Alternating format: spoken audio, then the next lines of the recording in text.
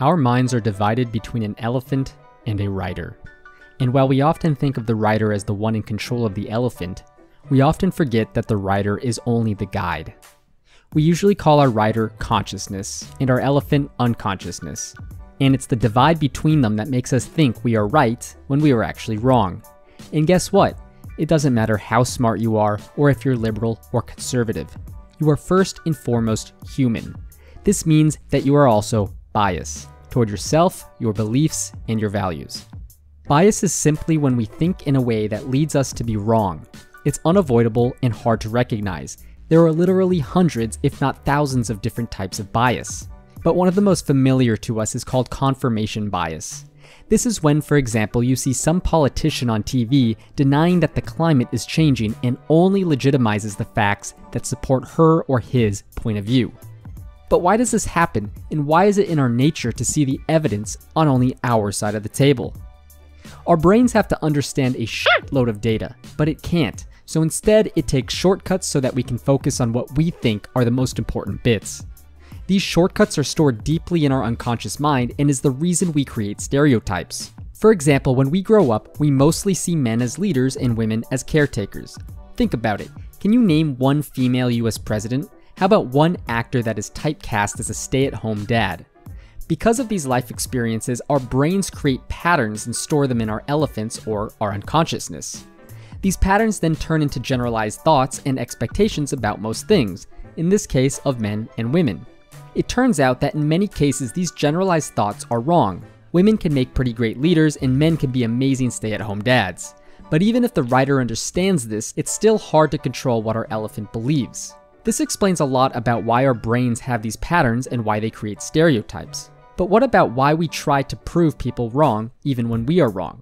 A theory in evolutionary psychology says we evolved our ability to reason as a way to further our social agendas, justify our actions, and defend the groups we belong to. Why? Groups that work well together often beat groups that are made up of selfish individuals. In a way, we are all self-righteous hypocrites. Our elephants want us to survive so that our group dominates. Part of this means we often find evidence that supports a belief that we already have, rather than looking for the evidence that opposes our already held belief.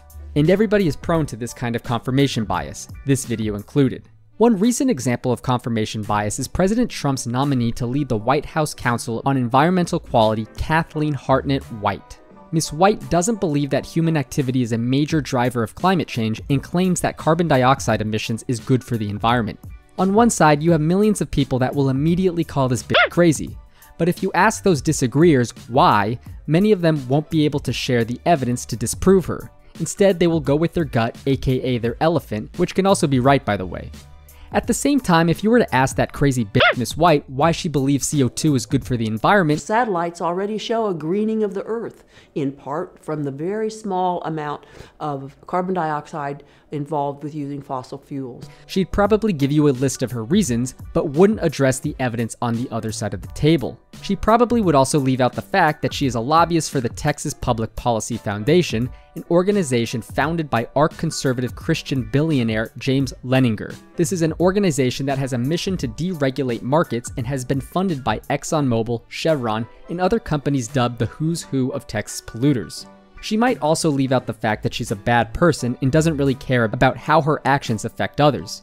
For example, she voted to build coal plants near Dallas even when the mayors and officials of those areas strongly opposed it. Let's just say that Miss White's elephant is fucked up. But because of her bias, she as the writer probably doesn't even know that and probably thinks she's doing the right thing.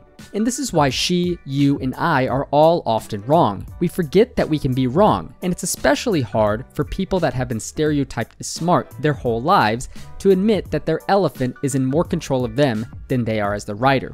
And as an expert, it might be even harder to say, I was wrong, and harder still to say, I don't know. Miss White is an expert, and so are thousands of other scientists and policymakers. But as an expert, politician, teacher, human, or whatever, it's our responsibility to make decisions and judgments that are as bias-free as possible and admit when we are wrong or simply don't know the answer. Unfortunately, those in leadership are often the ones that are least likely to do that. Thank you for watching, and please subscribe, like, and share this video. It all